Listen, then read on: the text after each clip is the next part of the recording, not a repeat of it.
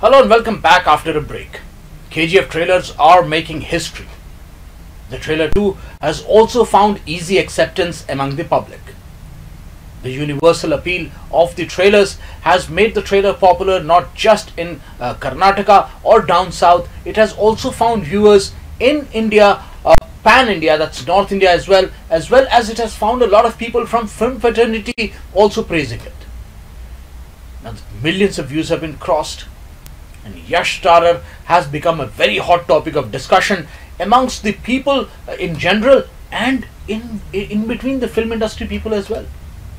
People are talking about the picturization, the actor, the director and the production quality. But one person who's getting praised across India is the cinematographer Bhuvan Gowda. Bhuvan seems to have attracted the most praise when it comes down to the kind of work that's been done in the movie. If you take a look at every single frame, and this is what I've been saying all the time, if you take a look at every single frame of the film, it's almost like a painting. Now, no wonder Bhuvan is getting offers from right, left and center, all across South India, Bollywood, but the cinematographer is not making any rash decisions. He's not signing on to many movies, because on one part, the chapter 2 of the film is still left. It's a huge production that has to go in. And remember one thing, the location of the shooting, the kind of shooting that's been done, it is absolutely back-breaking. There are dust storms, huge dust storms, so that you cannot see even your hand. You have to wear a protective mask so that you can breathe. Otherwise, you won't be able to breathe in that much kind of dust storm. But the fact remains that the hard work is showing. Prashant Neil's vision. It needs good technicians to translate. It needs good artists to translate. And that is what we see when we see the cinematography of the film. And the best part is, if you look at the way that the film is, Yash is quite to an extent a very known campaigner. He's one person who has a lot of experience behind him. But if you look at the director doesn't have too much of an experience behind him. He still has a fresh view to looking at movies. He's less than 5-7 years old in the film fraternity. Same goes for the cinematographer. The cinematographer is not someone who has 50 movies behind him.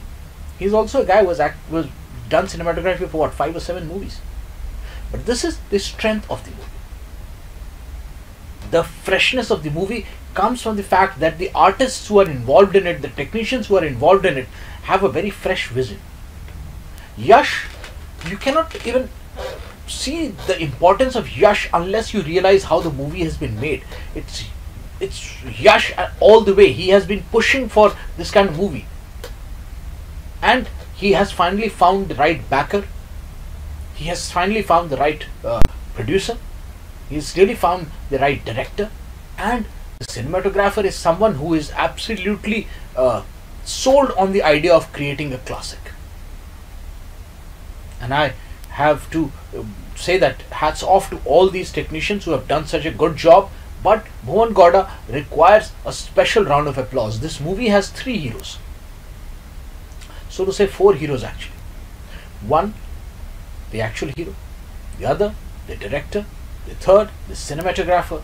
And the last, but very important, perhaps the first, he should have been the first, is the scriptwriter. Now this cinematographer who did his first work at Lode, that was the first movie that he did as DOP. Now this guy since then till now has given good piece of work. But again, the kind of genius that you can see in KGF, that genius was not visible. That genius has to be recognized without seeing the work. Prashant Neil has done some good work, but that genius could only be understood by somebody who knew exactly what they wanted. And Yash was able to get that team together with the help of his production house, the production house that's working on it. So, Umbale Films, Yash, they have brought the right people. And Bhuvan, according to me, is an extremely positive work out of this particular film. We have suddenly found another superstar. Let's hope that in days to come he does excellent work, gets national and international recognition, because, and I hope that he gets to direct someday, because the way that his vision is, the way that he looks at any frame, I love it.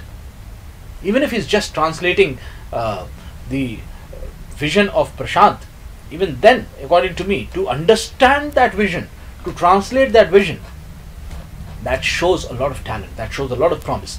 I hope one day I'm sitting here and reviewing one of his directorial ventures. That will be a proud day for me. I'm Anupam, and you're watching today's, and I'll be right back after a very short break.